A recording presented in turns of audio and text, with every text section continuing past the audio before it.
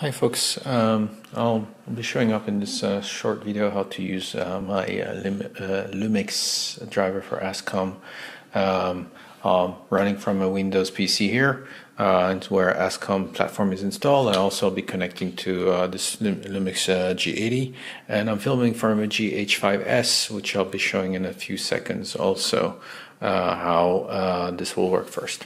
So in order to set this up, the best way is to connect on the camera itself, connect to Wi-Fi.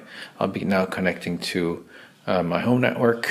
So I've done this before, so this is my home network Wi-Fi, as you would do with your typical connectivity with any image app from Lumix, from Panasonic, sorry, to remote control the camera.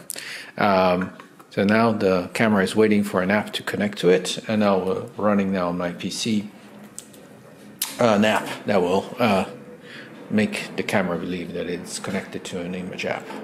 So running an APT, you may recognize here. And on an APT, I will now tell it to use an Ascom camera CCD driver, and I'm using APT, but other software will work too. I will then look for a camera in my browser, which is Lumix G80 here.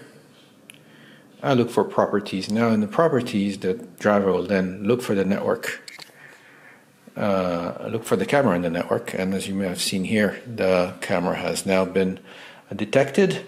It also now finds the IP address of the camera, and all that's left to be done is, if I zoom in here, you'll see a bit better.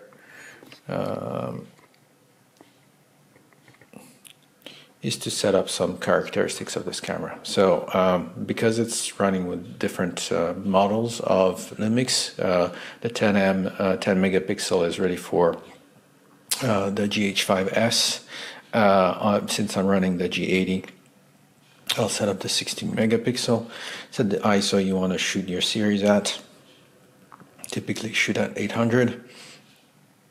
Shutter speed, best to set it at bulb, so the AstroPhoto software has full control of the duration of the capture. And then here there's a capture, the transfer format that will take the image from the camera onto the PC. So best to use JPEG. I'll explain that in a second why to use that. And then here there's obviously some temporary folder images that will need to be stored from carrying the image from the camera into the PC. So that's just setting up the temp folder.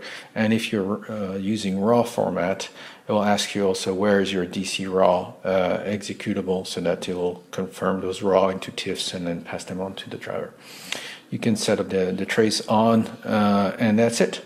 Once you do that, the files are actually written to the profile. I'll show you that here. In fact, the profile Explorer from Ascom shows that in my camera drivers, I have now set up the Lumix cameras as I've just set them up right now.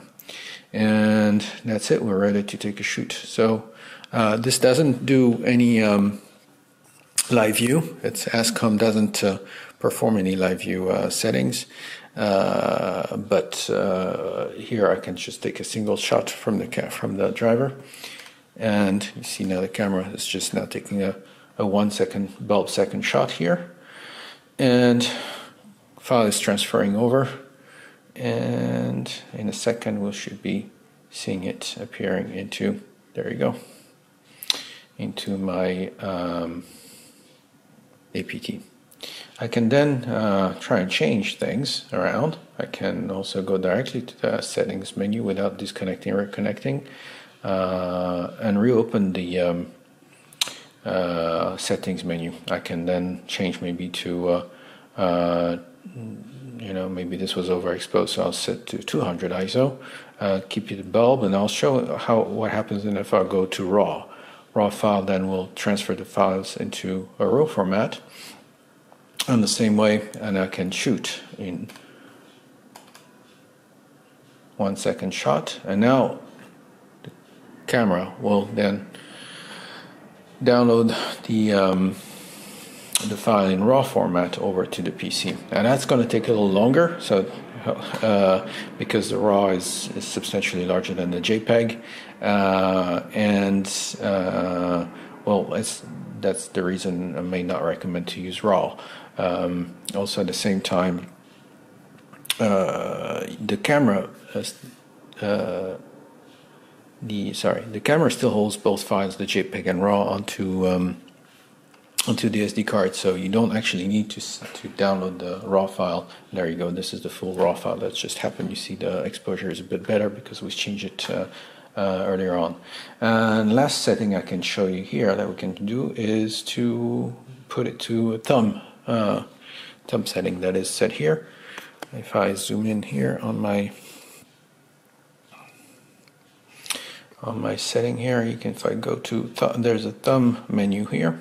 If I do that, then instead of downloading a full-size JPEG, and I'll change a bit the angle of my camera so that you can see it won't be the exact same, the exact same shot. So now I'll now take another shot, and instead of having a RAW or full-size JPEG, I have a thumb JPEG that will be transferred over. And you see that was much faster to get because it's a 14 by 24 file that's passed over. Can show you another one. You see how much faster it is if I go change my angle here or shoot.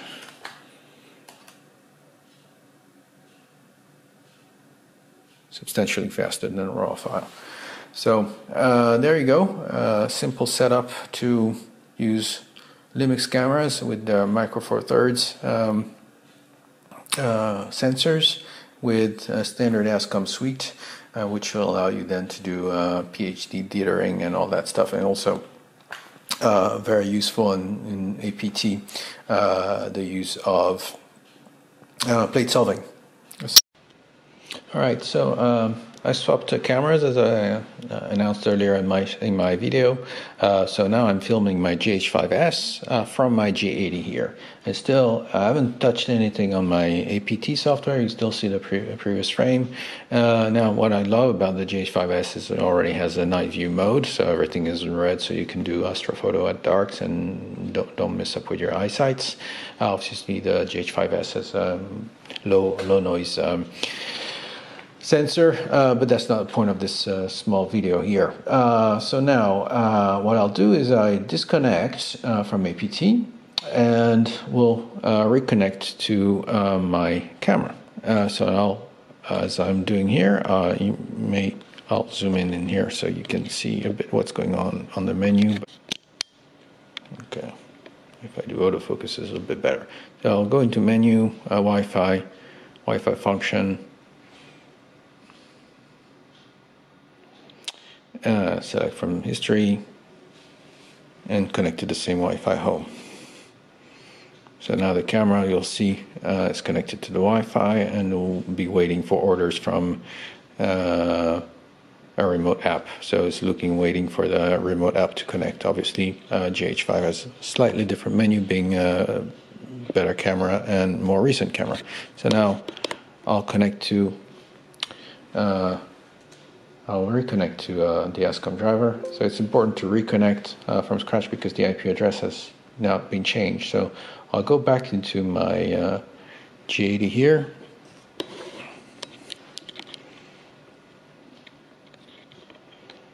There you go. You can see what's following what's happening. Hit the properties, so rediscover the app on the network. You see here the address is different from what it was before. Is now reading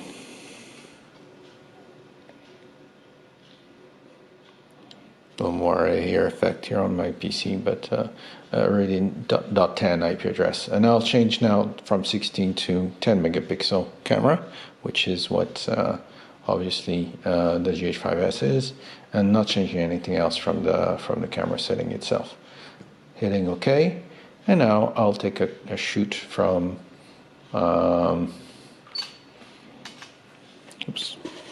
me zoom out. And you see now I have a shoot from a GH5S that just appeared over in thumb. I'll do another one.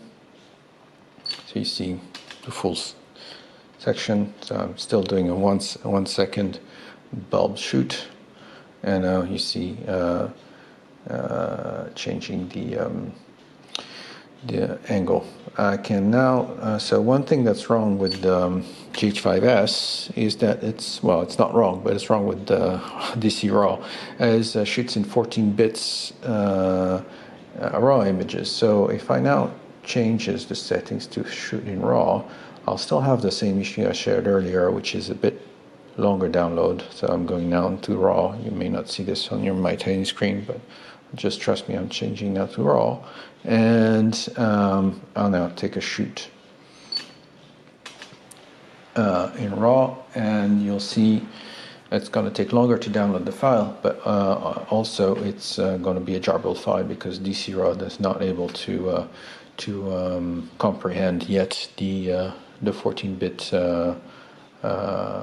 Panasonic RW2 format. So you'll see a bit of noise going on the screen. So for GH5S, I recommend. So there you go. It's you can see here on the screen. It's not too pretty picture here that you get.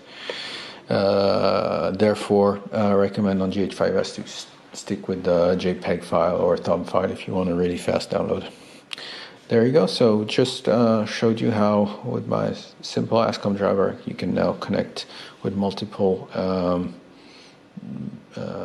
models of the Lumix Panasonic cameras, which is a really good camera to get out in the field with a very good sensor, especially the GH5S. Thanks a lot. Bye.